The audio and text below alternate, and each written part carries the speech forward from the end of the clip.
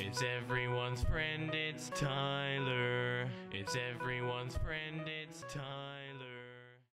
Hey guys, Tyler here. The word cisgender has been giving a lot of traffic as of lately, and I figure why not give my own personal, you can say, 2 cents about this whole entire matter when it comes down to whether the word's a slur or not a slur.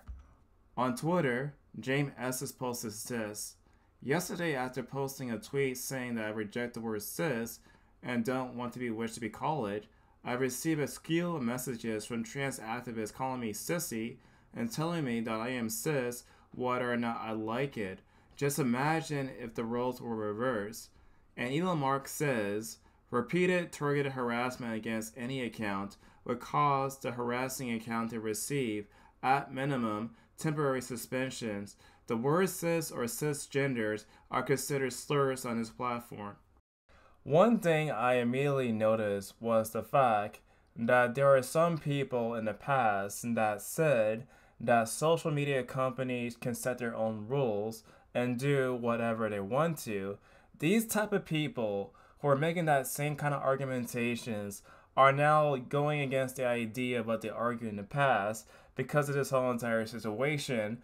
And so the people that make that argumentations, to me at least, look like massive hypocrites.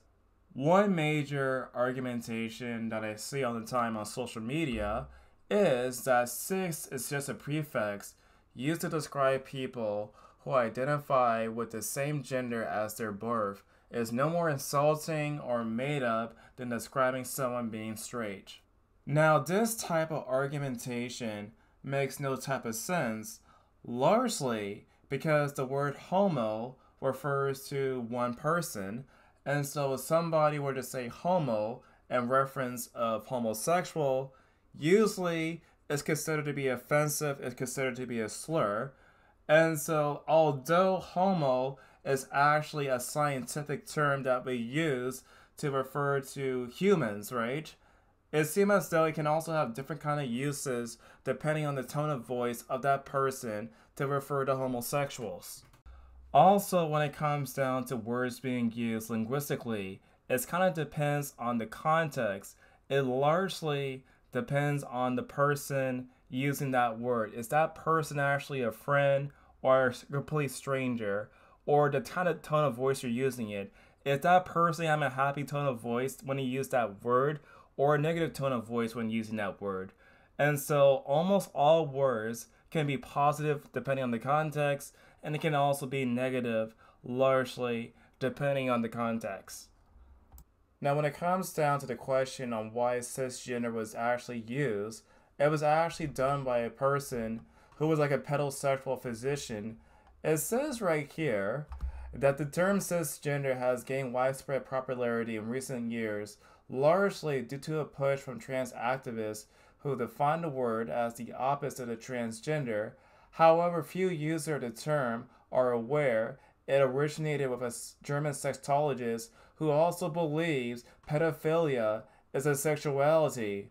In a 1991 publication titled Transsexuals and Our Nomomorphic View, is credited as the first published instance of the word cisgender as an acronym to transgender. He was a sexologist, physician, and sociologist who served as the director for the Institute for Sexual Science. Cisgender is now widely used to refer to people who are said to have a gender identity that matches their sex. However, the more accurate translation from the German use is actually cissexual or sexual, though now sex referring to either sex origins or sexuality has been replaced by the vague and subjective term cisgender. In a 2011 interview with him, he said that pedosexual is not the desire to abuse children, but act on that impulse. He proposed that the best outcome for treating pedophiles is not the loss of their desire, but instead preventing them from having contact with children. I'm just in complete amazement how many pedophiles are there for sociology. Because first we have the pedophile for the word gender, now we have the pedophile for this particular word. I'm just kind of curious, how many more people are pedophile for this kind of industry when it comes down to sociologist terms? But what do you guys think? Tell me in the comment section down below.